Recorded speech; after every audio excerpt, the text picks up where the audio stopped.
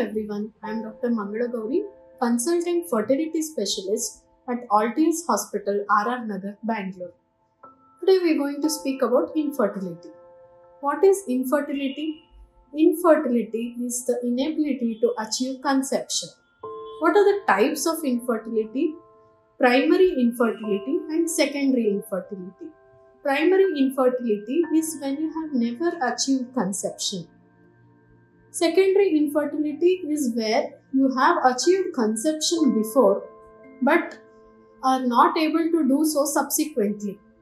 It may be a previous miscarriage or you might have a previous child but you are not able to conceive second child.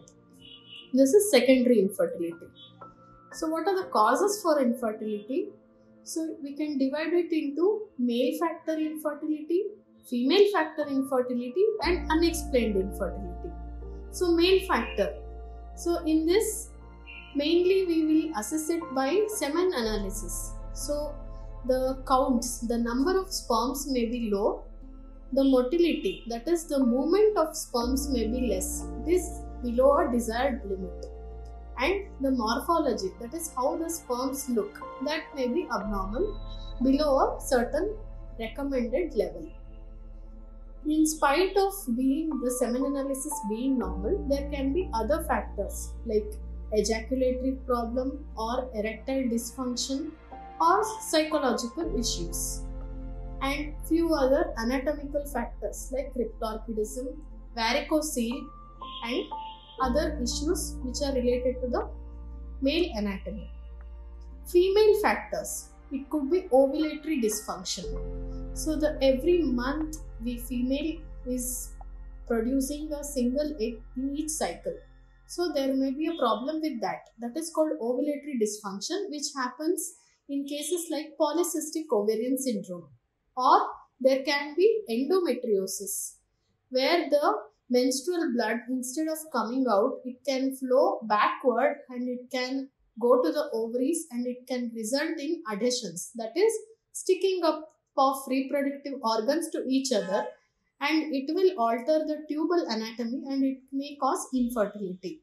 Or there could be tubal factor as such, damage to the tubes due to previous surgery, severe endometriosis or infections like pelvic inflammatory disease. Or there could be a uterine factor.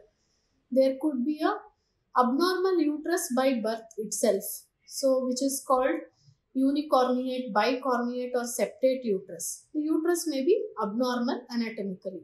Or in cases of secondary infertility, there can be adhesions. There can be bands within the uterus that is not allowing the conceptus to grow. So that is called Asherman syndrome, which results in infertility. So in some cases, everything will be normal. This male factor, male partner analysis, semen analysis would be normal, and his anatomy would be normal. There would be no other pathology. Even the female, there would be no pathology detected. She would have regular cycles, no PCO, no endometriosis. Despite that, the couple is not able to achieve conception. So we call such cases of unexplained infertility. So typically, infertility is diagnosed after 1 year of regular unprotected intercourse. So in women with advanced age like 35 years or more, we recommend evaluation within 6 months, or who have known abnormalities like known male factor problems or known case of endometriosis or known genetic disorders, we recommend earlier evaluation like within 6 months post marriage. So this is a brief about infertility.